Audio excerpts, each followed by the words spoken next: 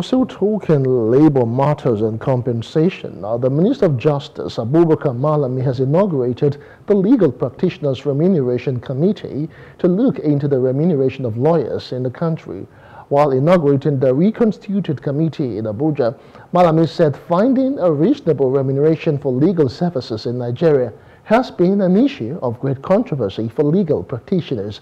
He said the Legal Practitioners Act established the Legal Practitioners Remuneration Committee to, among other things, regulate and standardize the payment of legal practitioners in Nigeria. In view of current national and economic realities, it is clear that the scale of charges hitherto established are long overdue for review.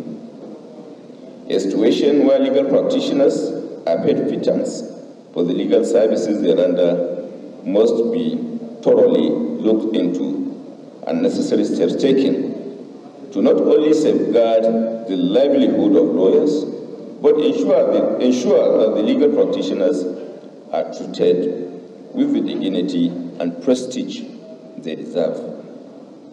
The committee, therefore, has the responsibility to officially review the scale of charges, taking into consideration prevailing challenges and experiences by legal practitioners as well as the nation's current economic realities.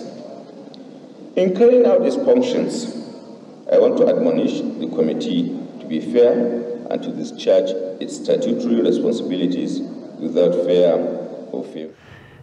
Hello, hope you enjoyed the news. Please do subscribe to our YouTube channel and don't forget to hit the notification button so you get notified about fresh news updates.